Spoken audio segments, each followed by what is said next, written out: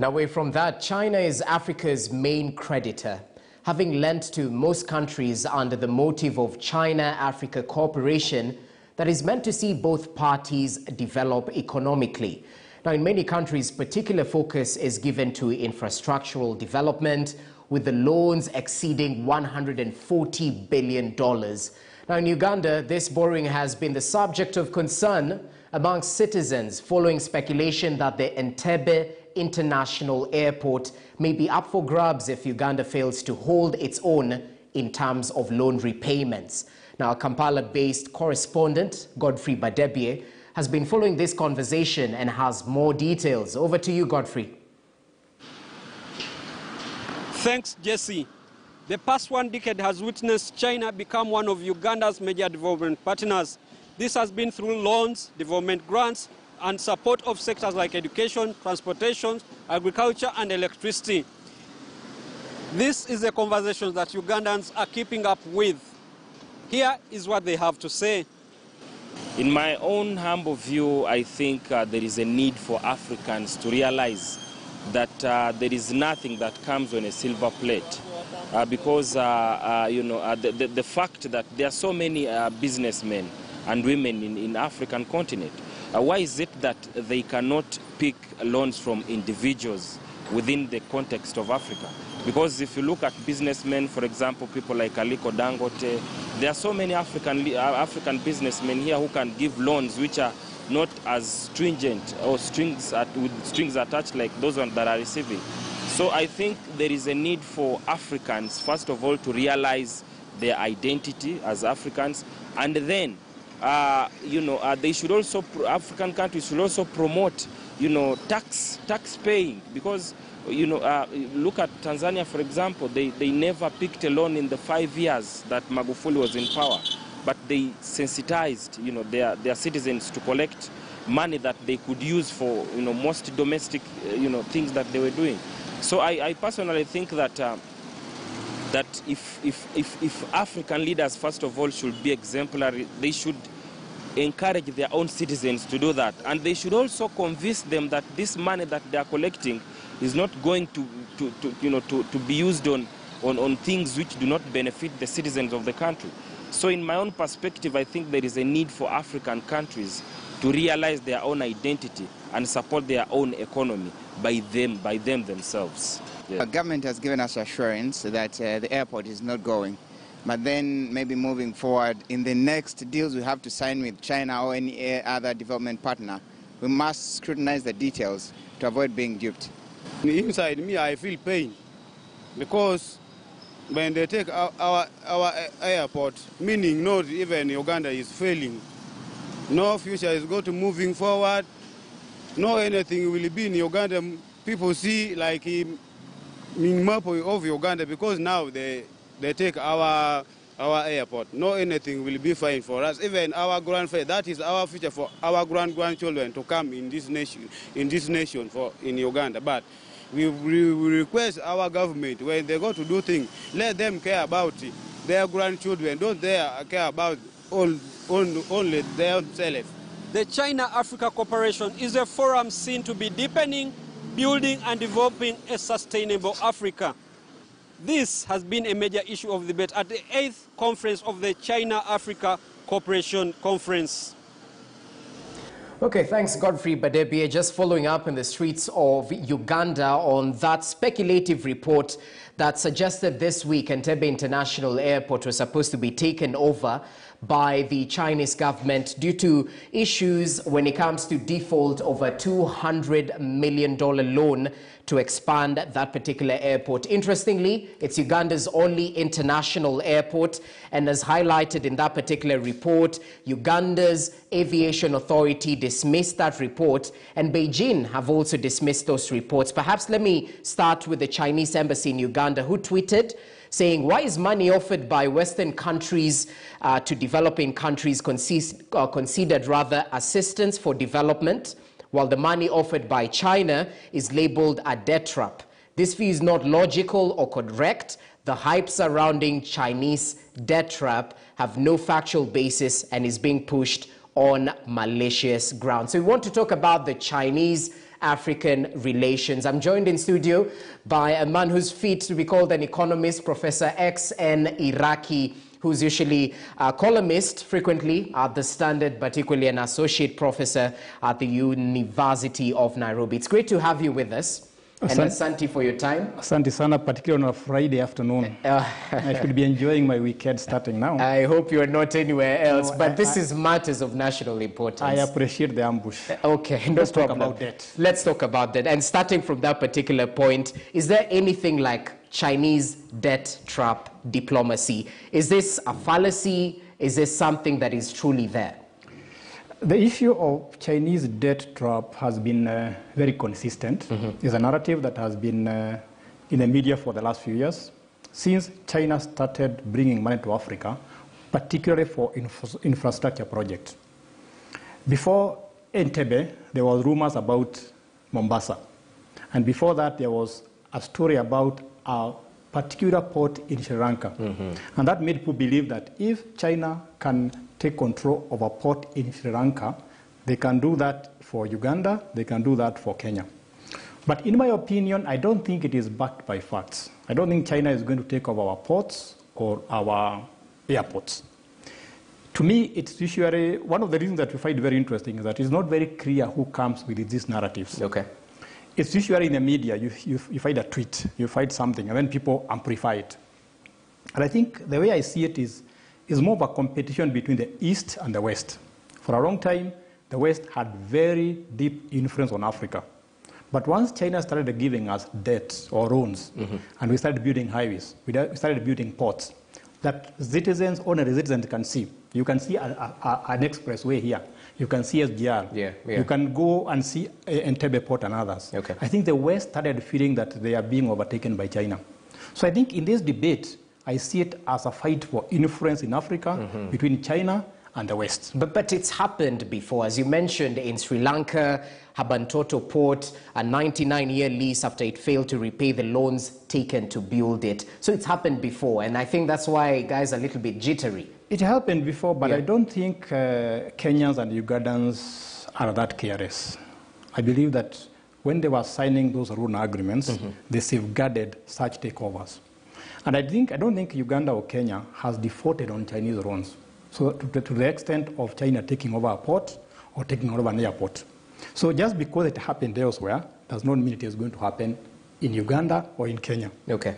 And I'm also I find this debate very exciting because for a very simple reason. China has also lent money to the Western countries. If you look at American books, you're going to find some money China has lent to the US through treasury bills or treasury bonds. So why does debt to Africa become that contentious? And that's why I'm taking you back and saying it's more about influence than the debt itself. Okay. So what happened in Sri Lanka? They failed to repay the loan and it was taken over? I'm not very sure about the details because it is not that clear what exactly happened. All right. I would want to see the document that was signed between Sri Lanka and China. Then I would be able to make a very good decision. Perhaps that will expand the conversation right now. What exactly, from your point of view, is a modus operandi on China's Belt and Road Initiative? Because according to reports, they enter a country on the pretext of development partners, hand out fishy loans, quote unquote, with exorbitant interest rates. When the state fails to repay it, capture the territories and strategic assets of national importance. That seems to be the narrative. And we need to ask, is that narrative put forward by China or the Western media or the African media? Or is it a reality? Or is it a reality? Because apart from that port in Sri Lanka, I'm not sure of any other. But let's get to the heart of the matter. For a long time, the West has been giving loans to African countries. And I don't think anybody complained. True. So why should they complain now that China is giving us loans? And let's flip over the discussion. Suppose China is giving us loans in good faith. And they actually want to see Africa develop. They want to see our education improve, our infrastructure improve. Remember, China has become an industrial country in a very short time compared with the West. Suppose that's what they want Africa to do. And the fear about China, I'm not defending China, should not be exaggerated. Because China was one time colonized to some extent by Japan and British. Even Hong Kong left British hands in 1999, just a few years ago. So I don't think China has an intention of making or slowing down Africa's growth.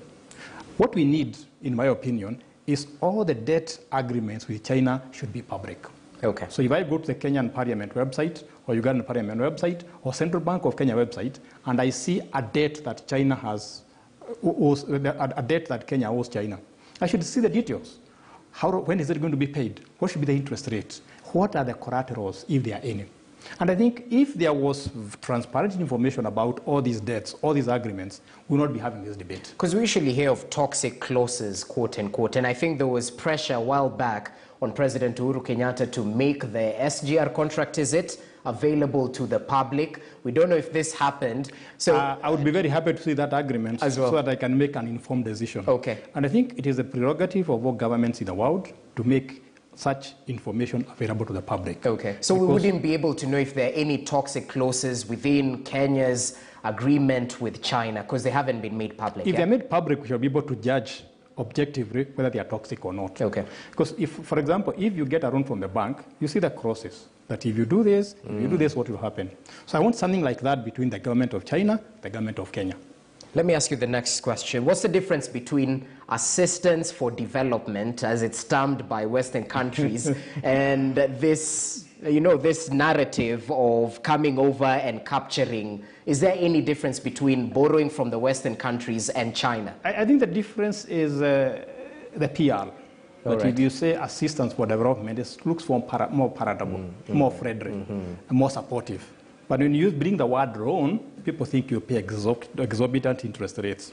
And I probably would want to see whether the interest rates that Chinese charge on our loans and the one that we pay for the Western loans are the same. Okay. So we can compare. Okay. But I think it's more of politics. All right. Remember, it's more of having an influence on Africa. Because Africa is the next frontier.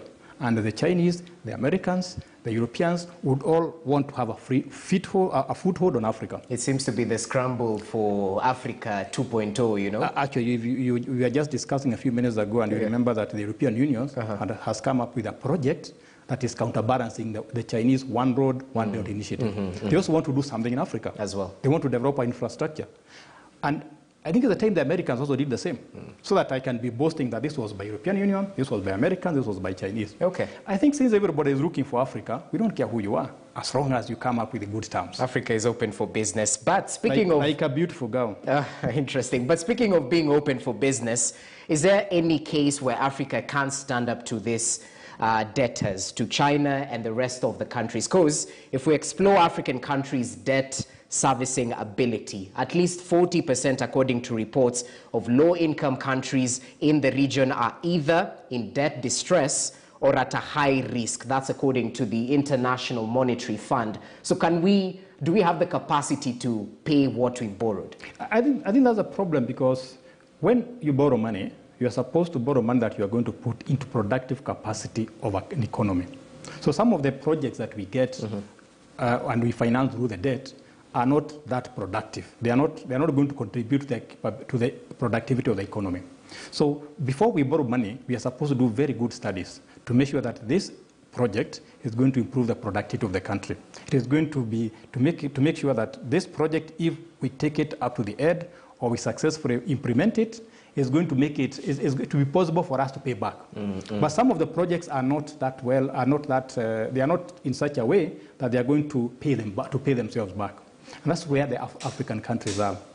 Remember that most of Africa is usually very good in exporting primary commodities and processed coffee and processed minerals. Value addition is not much. Okay. So it becomes very hard for you to pay for such debt with primary products.